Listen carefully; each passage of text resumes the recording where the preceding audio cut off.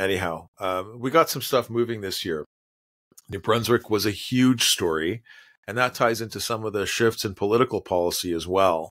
Now, New Brunswick, the policy was Policy 713 that Blaine Higgs has spoken out against.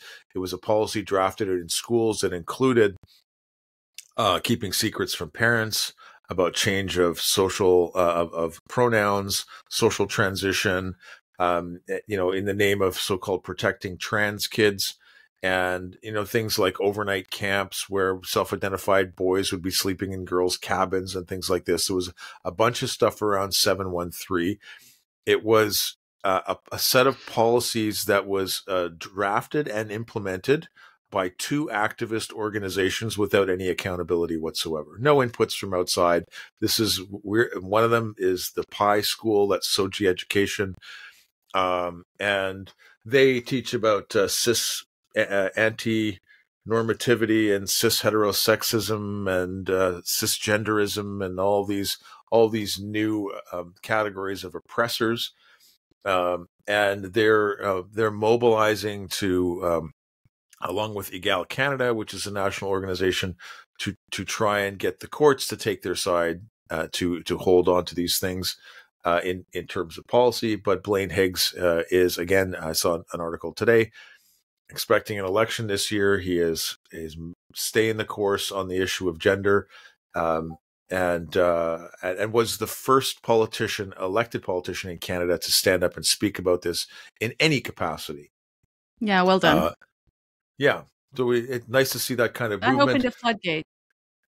Yes, almost right away.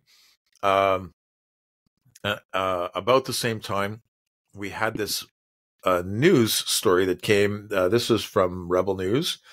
Drea Humphreys actually done some really great work this year.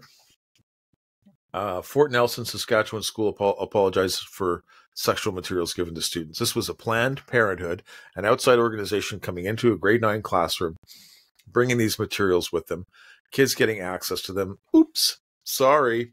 It was unintentional. It was a mistake. But there's a pattern of mistakes with these cards. Yeah. The same that behavior has cropped up. Yeah. And they just denied that they were doing anything. This was a sign that was on the right-hand side, put up in British Columbia early this year. Getawake.ca, which is a parents' organization, raising the question, what are kids really learning in schools? And if we are to look at what Planned Parenthood is doing, it's quite frightening. So Saskatchewan followed really closely. Scott Moe immediately put his foot down, banned all outside consulting groups and outside organizations from bringing content into the classrooms. They were doing an investigation into how these cards ended up in a class, and then very quickly cottoned on to this secret social transition thing that was happening, and ended up invoking the notwithstanding clause when a Saskatchewan organization and Egal Canada mobilized a legal challenge to uphold the secret policy. that made those zealots real mad. Very mad. Tories promise parental rights. Critics call it a dog whistle. Yeah. What they fail to understand is parents' rights is just a term. They try to frame it like parents believe they own their children, but parents are stewards of their children's lives. They raise their children from birth. They're part of the family. They're related. I mean, if nothing else, we understand that related animals are much, much more prone to altruistic behavior towards their kin. And so all of a sudden, it's like we've forgotten that, or looking after your own children's interests and caring about your own children suddenly is a dog whistle.